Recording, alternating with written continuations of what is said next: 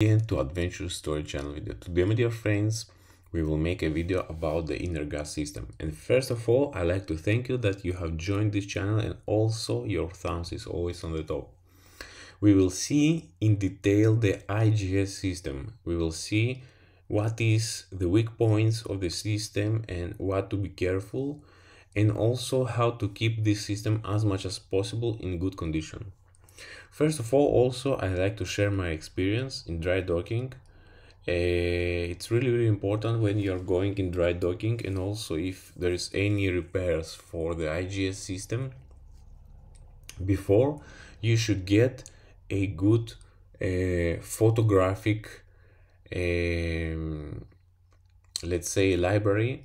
So if there will be any kind of modifications, you'll be able to trace any kind of the parts that was removed or changed position. This is really important. In our situation, on the dry dock, we have some problem with the uptake valves of the boiler. The yard forget to install them, so there was totally missing. And this kind of valves are set somewhere here. Yes, this is DN600, and this is where they are placed. This is two of them. So our exhaust gases are coming from here, from this side, from the boiler A and from the boiler B. We have two boilers. Our gases are travel here, are passing this flexible bellow, and then entrance from here, and then our valves will be activated. Some of the uptake valves that we have selected, and this is where it's controlled by a PLC module. So we have the information of the channel that control this kind of valve, and we have some other details here. So from the size also we can understand if this valve is big or small. As you can see here in this section, we have 600 and 400, and directly you can compare the sizes between them. So also we can see that we have also some supply of air from the forced draft fans. There is one pipe which also sent air here, but for what reason we sent the gases from here and air from here? Okay, you need to understand that this air and this valve will be activated only when the system is not working. So it sent some sealing air to this kind of pipe. So if we have any kind of leakages from this valve, there is not any kind of exhaust gases will travel here and enter this space. So this is some kind of protection, and this is some kind of sealing that provides that, and also ensures that not any gases will enter when the system is stopped, and also when our scrubber pump it's not working, which is located here. So our scrubber pump will suction from here, from the C chest. Our C chest will be below here. As you can see, there is filters, which also is necessary for cleaning. And as you can see, our pump, which indicates here the motor, sends the water here, and the water will enter here. There is some nozzles. Also there is a valve which is actuated by the system, and also we will have a valve which sends to the scrubber.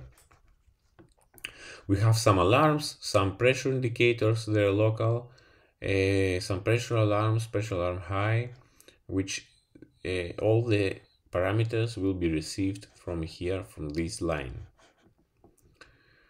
Another thing, another weak point that I have identified here is that we have a lot of holes here on the bottom side, because there is always water remain, and it's a very good solution from here to be drained when you are storing your scrubber system for 2 or 3 months is not operated. So as much as possible drain everything there, and wash with fresh water, because okay, here there is not any access, for here. The only access will be here from this, and also that is a really weak point of this system, that you need to remove this cover vertically, and it's also really difficult to remove, and the crew spent a lot of time rather than having a inspection door here on the side, so you'll be easy to enter. And also bottom weldings are more prone for rust formulation and dissolve.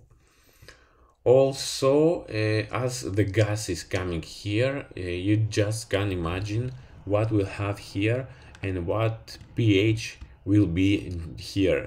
This kind of sulfuric acid that will be created there will damage everything, really, every coating and every material. So also here we have our cooling tower. We have a lot of filtering system here, as our scrubbered gases will be travel in the next stage of the blower, where the blower will be suction our cooled gases and cleaned. And before that, all the water that entering here will be drained overboard through this valve. And also there is a valve here which also operated by the PLC. This is a valve which is operated manual. So when I enter the vessel and for the first time start the IGS, we get some problem due to this valve. We get the problem with the temperature of the IGS. We had a high temperature because this valve here was operated in closed position. It was 90% to closed position. So when I explained that this valve must be fully open to have a full circulation of the water, and the level also was really high, the guys was looking me that I was coming from the space, something like that. So this valve always must be fully open, and it's not necessary to keep closed. So our cooling water will be going from here, cooling gas, sorry, and then will travel here, and then some of the gases will be drawn by the oxygen analyzer, and these gases will be taken from the top before the outlet to the main line.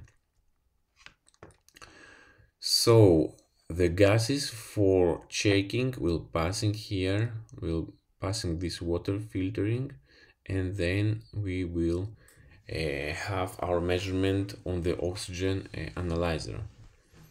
Also, there is a calibration air which we calibrates the span and the zero adjustment. So all this procedure of calibration will be done before setting the system in operation. And as much as possible in the calibration, we need to have a proper data and measurement, so we will calibrate it twice. As much as possible, we will have a smallest and as much as a small offset of the set points, the high and the low set point of span and zero. So our gases will be calibrated from here. There is also a temperature indicator, pressure indicator, alarms, pressure alarms, everything is here. Also the deck pressure transmitter, a lot of transmitters, and also they must be checked time to time, because as I have explained, this kind of oxidized material that gases that travel around will make a lot of damage. So here we have 3 fans, 3 IGS blower, for the reason that in case that something will have a damage, and as we get some damage, some transformator burn, and it's really easy to get some damage here on these fans. And one of them you can interchange, or if some get some damage, let's say some motor will be overheated or something else, you will have these two. First time I see 3 of them. Mostly of the vessels have 2 that I have worked. Really 3 of them first of time I see that kind of system. Probably there is working 2 of them, or there is some smaller fans installed to this kind of vessels. And another thing that we can see here, if we are going to general notes, that we have some steam supply for cleaning these uptake valves, because these uptake valves, where is located the seat, this is a painful space for them. So it's good opportunity to clean by the steam, and there is permanent line for the cleaning. So one of the most affected is these uptake valves, which are stacking from the carbon. So if you are cleaning every operation, you will not get any problems. And also one problem that we have faced a problem with this valve here, which also stacks in most of the cases, and also the valves which is operated by the PLC. This is the most one affected. This one, okay, we really difficult to get problem here, because as you can see, these valves, it's pointing on the top, so any moisture will be formulated here, will be drop in the line, so it's not affected so much, and probably you will never pick up it in the whole life of the vessel. Another thing, that there is some transparent tubes. You must order also them to have in the vessel, so they are affected by the heat, and it must be replaced. In the last vessel we do not have this kind of tubes. Okay, you can use also a metal tube, a copper tube, but you need to check to have the same size. Also here we have a fresh water supply, 7 bars, for cleaning of the blowers. After each operation you should clean with fresh water and flush your fans. It will help as much as possible to keep them with good condition, and after these doors here, these inspection doors, let them so everything will be dry there for 2 days, and after you can close them. So another thing that we can see here, we can see that there is a fresh air intake, not 9. As we can see that location to be minimum 2.4 meters above area of personnel traveling, and minimum 10 meters away from air intake to equipment accommodation or engine room. So because when we are making gas-free and purging on the last step of this procedure, we are sending a fresh air to the tanks, so we can enter later on when the fresh air will clean all the atmosphere on the tanks. This is the latest stage. So the positioning, and also the information here that says that must be away, because this kind of fans, they have a lot of suction capacity of air, So if it will be located somewhere where the accommodation air also suction, so it can intervene this suction between the accommodation fans and the blowers, so we will get some problem in the accommodation and negative pressure inside the accommodation, which we try to avoid as much as possible. So you can use 2 of them or 3 of them, depends your kilowatt consumption, for suction the fresh air. But when you're suctioning the fresh air, there is also some switches, limit switches, when this switch on the cover will be activated, so it will give also a signal to PLC, and you will see in the monitor that your door here it's open, so you can start your system, and later on you can function all these blowers like free gas operation on the operating panel. If it's not working, the system it's not start, there's some kind, like it calls a interlock, so you must be fixing all that kind of limits. Also, my dear friends, be careful, because most of the limits, if you try to touch them, they will break. Try as much as possible to be really careful with them, because you never know, and before you touch them, check that you have a spare part. Also, my dear friends, about the spare parts, in most of the cases, because there is a lack of proper housekeeping, you can find some kind of these spares on another boxes or in the boxes close to them. So let's see about the Note 1B, which is located here on the bottom, and it says that 1B, the associated seawater overboard discharge points downstreams of the scrubber to be 4 meters below the sea level at minimum operational draft condition. The pipe run after influence the drain pipelines to have continuous fall with 15 degrees minimum slope over the ship's wall trim range. So there is some proper designs that have been made, also some regulations probably will advise to make such, and here you can see the minimum operational draft.